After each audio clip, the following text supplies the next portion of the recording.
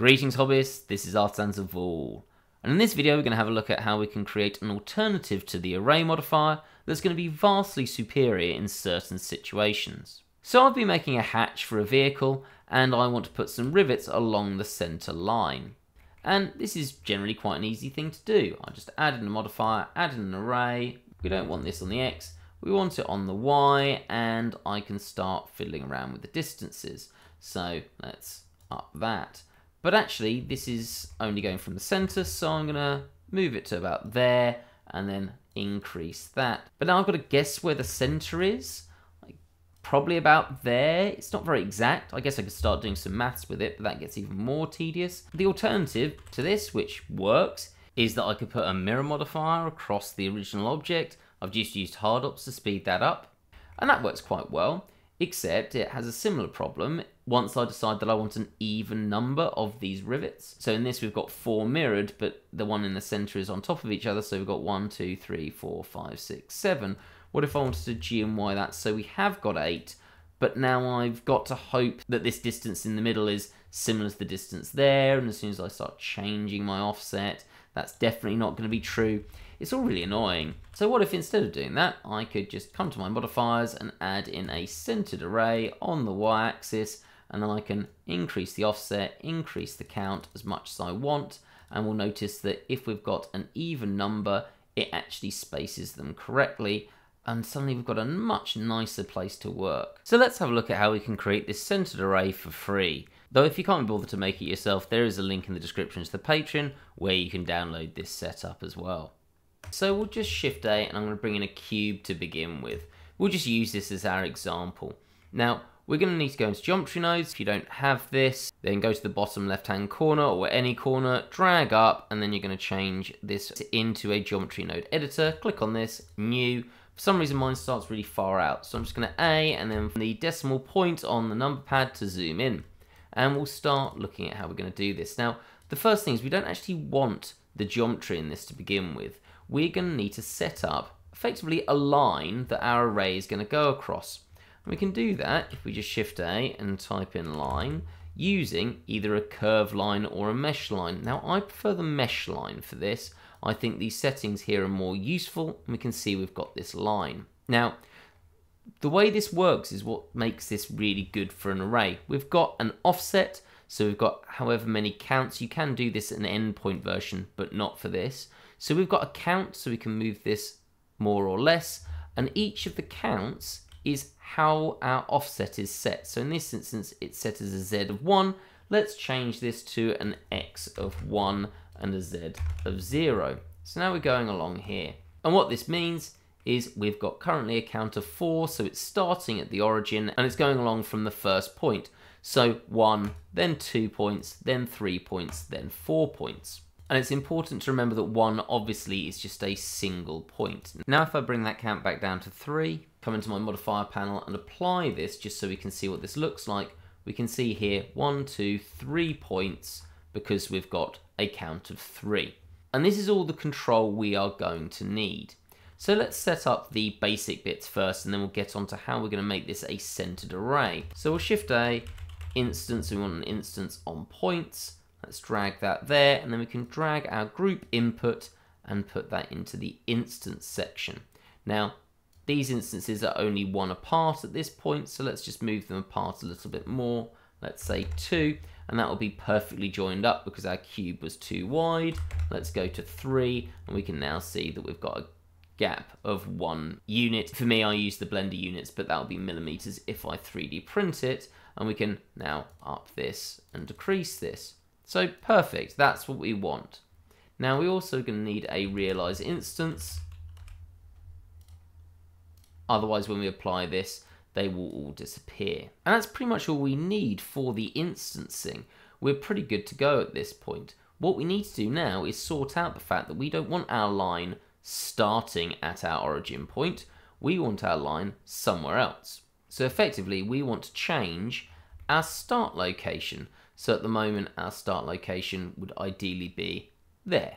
And we don't want to have to do this manually. We want Blender to automatically work this out as we go. So what we'll do is set up our group input. So I'm going to Shift and D to duplicate this. And the things we're going to want are we're going to need a count That's going to go in there. And we're also going to need to deal with our offset amount.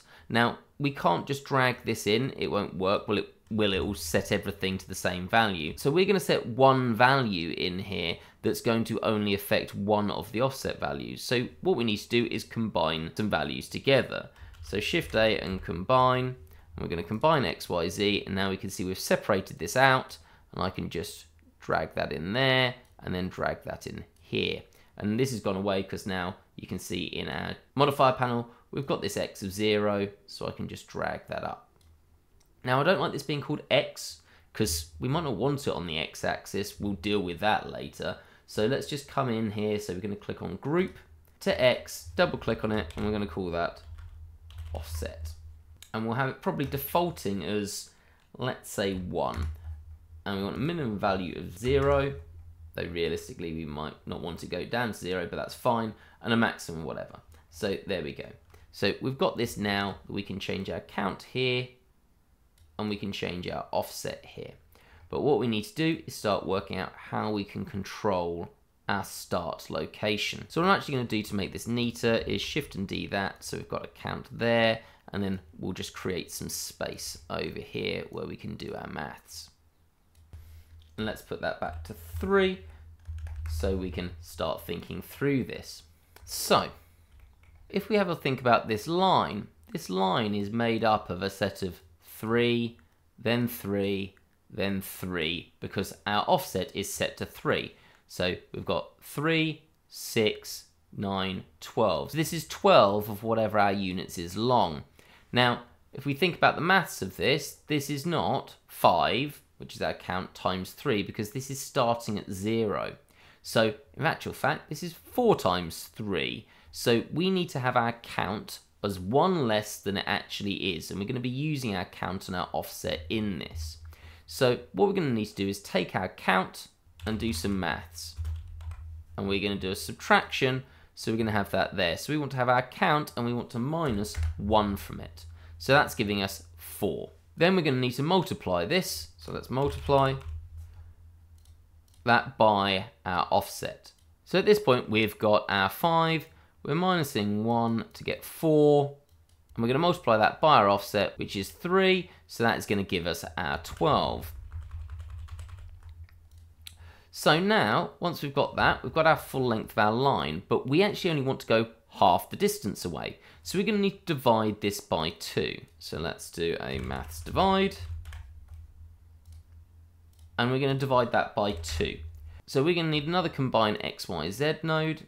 So let's just move those across, Shift and D, and we're going to plug that into the X, and this is going to go wrong because it's going to jump in the wrong direction, because at the moment this would be, you'll notice it has gone to the correct place on the line, but it's gone the wrong side. So actually what we want to do is, instead of dividing this by 2, which would mean we're still going 6 this way, 12 divided by 2, we actually want it to go minus that, so we're just going to change this to divided by minus 2.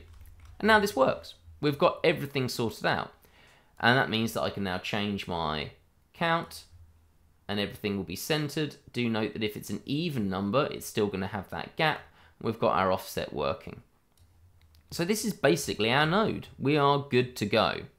The only issue with this is, let's just get rid of those annotations, is that at the moment this only works in the X direction. And we probably don't only want this working in the X direction. We might want to control what direction this is in. So we're going to be using something that now exists in Blender 4.1 onwards. Now at the time of doing this, I'm using the beta version because it hasn't been released yet, but it's coming March 16th, 2024. So by the time this is viewable, you can either go and use the beta version to get this ready, or it's already out. So what we're going to do is we are going to need everything up to here, this mesh line, because we're going to use a switch and that needs a geometry output. So we can't just use the lesser bits. We're going to have to go all the way here. So let's Control and G to group that together. And we're going to want to rename the group inputs here. You'll notice it's redone everything based on those values. And we want this to be really clear. So I'm just going to come to X and we're going to call that offset again. And you'll notice we've changed that on our minor group input. And then we've still got count, which is fine. So let's tab out of that, and you can see we've now got this node called node group where we've got our count and our offset. Oh, and it has got the value coming from another place as well because it's getting confused. So let's tab into that. You can see we've got that value here because the subtract is a value, but we know that that value is actually just the count as well. So I might actually just drag that into there. There we go. So we can actually then get rid of this value. Let's tab out of that and we're all still working. Now at this point this has become a lot neater, so we can actually just get rid of that group input there. So actually this has made this much nicer to look at. Now I'm going to rename this because at the moment, that's F2, this is our offset in the X value. We're going to want to make that Shift and D and Shift and D. These work in other directions. So what I'm going to do is get rid of this because at the moment it is sharing its data with the one before. We want to change things around. Let's F2, I'm going to call that offset Y, and then we can tab into this, and now we can just change it. Let's drag that down to being in the Y. We want to change that to being in the Y. And now count to count, offset to offset, and this will work for the Y. And we'll do the same thing, F2, for offset in the Z. Let's count to count, offset to offset, and then tab in. So the other way we can do this really quickly is if we click on the node and just press Alt and S, and it will filter through. So let's come up to this one as well, Alt and S, and then we're on the Z. So you don't have to do this dragging it. You can do it really quickly, just Alt and S to go through, and that will work with any node where it will just move them through. So that's quite nice. So tab back out of this, and we've got everything nearly ready to go. So what I'm going to do is come to my group input. Let's Shift and D to make a new version of that. We're going to want to be able to tell this what direction it's going to go into. So let's add a new input, and we're going to call this direction. And then we're going to bring in our switch node, and we want a switch menu so we can see everything really clearly. And we're going to have several options here. We're going to have it going in the X direction, we're going to have it going in the Y direction, and we need another one. So click, come to node, and we want a new one where our Y is going to go into. We can also here rename all of them. So let's call that X, that Y, and that one Z. And then we'll drag that output to our points. At the moment it's going to automatically be on X, but we can see here, let's drag this down so we've got a bit more space, that we can change this to working on the Y, and then we can change it to working on the Z. Love it. So now we can change this in whatever direction we want. Now, you could do this so that you do have a combine X, Y, Z node, and you can actually put in the value for X, Y, and Z constantly. So you can do more complex movements. But generally for things like this, I'm probably going to only have it going in one direction. So I actually want to simplify this for the way I use it. And then we're going to drag this into our direction, and we're going to have to come to our group direction, and we want to change it to menu. And now it's got X, and then Y, and then Z. So now we do not need this. Everything we use is here. We can change the count up and down, change the offset up and down, change the direction. So this is now a really handy node that we can just bring in using it as a modifier asset. Now, if you don't know how to use these, there's a link in the description. Also, if you want to save yourself some time, as I said, this is available on the Patreon for anyone on the 3D design tier. So hopefully that's going to be a useful addition to your Blender workflow. As always, if you found that useful, please do hit the like button. It really helps small channels like mine get a bit more visibility. And if you want to go so far as leaving a comment, that would be really appreciated as well. Have a great day, guys.